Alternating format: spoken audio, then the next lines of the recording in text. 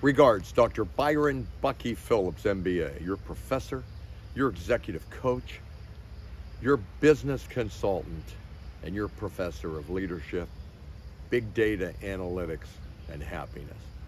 The topic for this video is better decision making through analytics. What is the effect of analytics on effective decision making?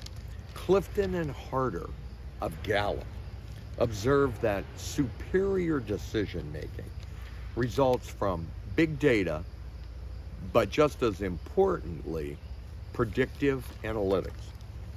These authors in the book, It's the Manager, noted that leaders and managers benefit from big data and analytics, where they can find breakthroughs and discoveries that help them build high-performance individuals and high-performance teams, and ultimately create new customers and supportive stake and stockholders.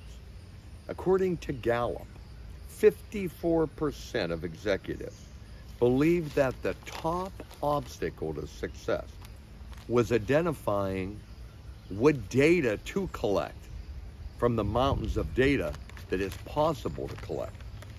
85% reported they didn't know what to do with this mountain of data that is collected and analyzed.